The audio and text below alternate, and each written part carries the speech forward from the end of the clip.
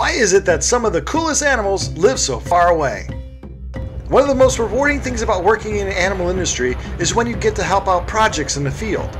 A few years ago, I went to Malaysia, and there I was able to help in the anti-poaching efforts in camera trapping to help protect the endangered Malayan tiger.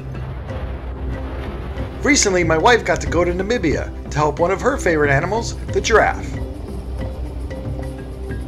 We'd seen giraffes before on our trips to Eastern Africa, but their environment here is much different, as you can tell. Lots of sand as far as the eye can see.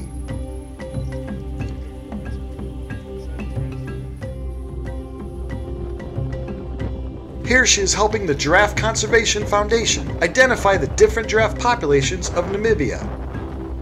In order to do that, you have to find some first, which requires a lot of driving by the team she's helping out.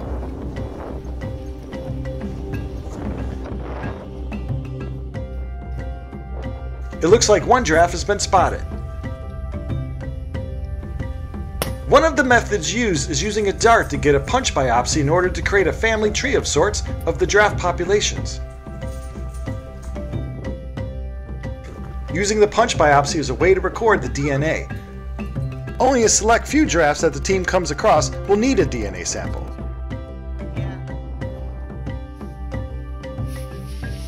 After the dart collects its sample, it's time to go back out looking for more giraffes. And that can take a while.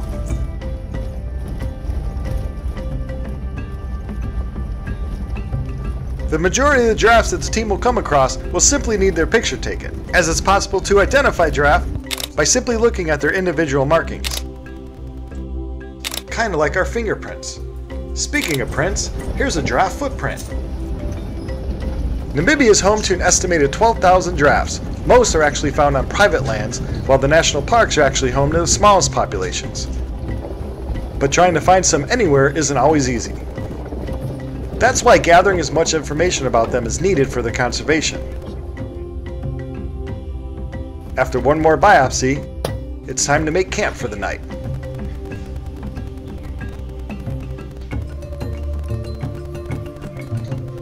We start off a new day with knowing today's mission is the same as yesterday's. Look for giraffes. They're also spread out in these outlying areas that it can take a while.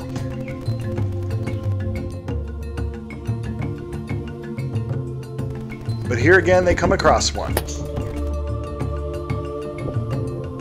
And this one actually sticks around in the background to watch the silly humans look for the dart.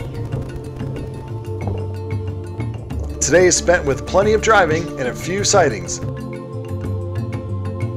all which is being recorded. The more information we know about a species, the more we can conserve and protect it in the wild. Giraffes unfortunately are in serious trouble. Their overall population has declined 40% in just the past 30 years. But within the last few years, thanks to conservation efforts and public awareness, it seems to be slowly turning around. Today, there are an estimated 117,000 giraffes in all of Africa. But the remaining herds are fragmented and face a multitude of threats, from habitat loss to poaching. So now is a more important time than ever to support their conservation. For more information on how you can help, please read this video's description. And as always, thanks for watching.